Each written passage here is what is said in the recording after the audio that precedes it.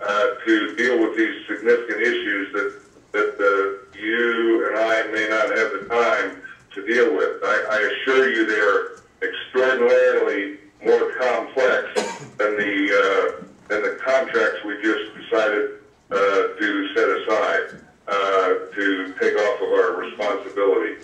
These are tremendous responsibilities, and he's a wonderful watchdog for this county with respect to those. I would also like to say that this is actually a reduction, if I'm not incorrect, Mr. County Manager, in the hourly rate from a $45 down to a $40 an hour rate, understanding as he respects our county is not a wealthy county. And many of these services go for well up into nearly $100 an hour as they approach legal services, which are well above that also. So I think it's an exceptionally beneficial action to go forward with this, and I appreciate your support in that. Okay, Mr. Chairman. Mr. Chairman, I have a question there also. First, Mr. Wingert, ECO, the Eastern Counties, are they doing the same thing as what Mr. Shamley is doing by any chance? Is that a question to me? Yes, the question is to you, Mr. Wingert. Mr. Chairman, we are part of the ECO, which is Eastern Counties Organization. What that is it's a group of counties that work on natural resource issues. It consists of Greenlee, Graham, Gila, Navajo, and Apache. There's 5 of us. That organization does have an executive director. His name is Pascal Berliou. We do pay dues to that organization. I believe it's $6,000 a year. And then the legislature has a program where they fund projects in each county, and then that money is passed back to ECO to administer those projects, and that's how it's funded. Pascal Berliou does a lot of analysis, research, and writes reports and different kinds of things in a similar manner as Mr. Shamley does. Okay. Yeah, Mr. Chairman, I could comment to that also. Go ahead, Mr. Weller. Thank you, Mr. Chairman. It speaks to the incredible amount of information that comes at us from the different agencies of the state and the federal government. Mr. Ballou needs to contract out. In fact, the next agenda item has him requesting assistance from us in that respect, because there's awesome amount of work that needs to be done. And Mr. Ballou does not focus on Apache County and protect us singularly. He looks more generally at the more state issues, and he is oftentimes embedded in the weeds of specific issues, where Mr. Shamley is a specific resource to protect our county resources. Okay, thank you. Mr. Wingert, or you wanted to make a comment? I was just going to say that Mr. Weller is correct that Mr. Shamley lowered his dollar amount from 45 to 40 in this new contract. Okay. Any other questions, comments? Okay. If there's no questions or comments, I'll go ahead and call for the question.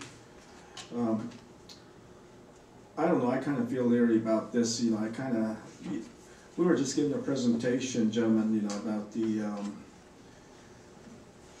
PILT and also the, you know, dollar amount that we're getting from the state, and, you know, I know, you know, that the board also has a responsibility kind of to watch the spending of the county, so, but that's just my concern.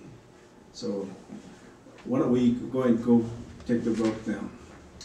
All in favor to approve this, say aye. Aye. Aye. I'm going to abstain on this, gentlemen. So, the ayes have it, 2 in favor, and 1 abstain. Item 10. Mr. Wingert. Yes, item 10 is discussion and possible approval of an agreement, here again with Veritas Research Consulting, to prepare a gap analysis for the Apache County Natural Resource Plan at a not-to-exceed cost of $9,000, provided through a grant to the Eastern Counties Association. What this is Senator Crandall, he wrote a bill that would provide $100,000 for the counties and eco organization to look at our existing natural resource plan and to bring them up to speed. And each county is going to receive $9,000 out of the $100,000 to work on our own particular plan. ECO is going to provide a framework that all counties can tap into if they would like, as we upgrade our individual natural resource plans. And that's what this is. And we recommend approval. This is not going to cost the county anything. It's a grant. Okay. Gentlemen, will we approve?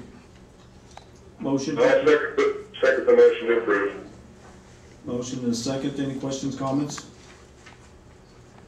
All in favor, say aye. Aye. Aye. Aye.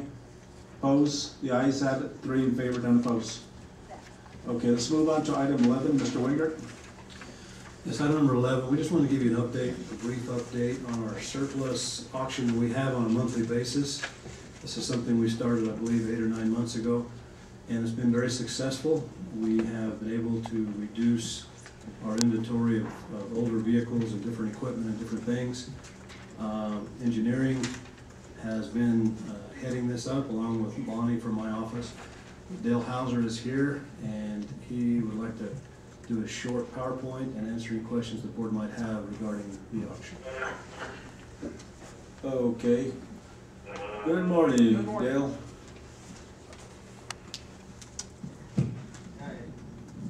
Chairman, members of the board, I've been asked to give a short presentation on the county's property disposal procedure, and more specifically how it interacts with publicsurplus.com, the website we're using to disperse of the equipment.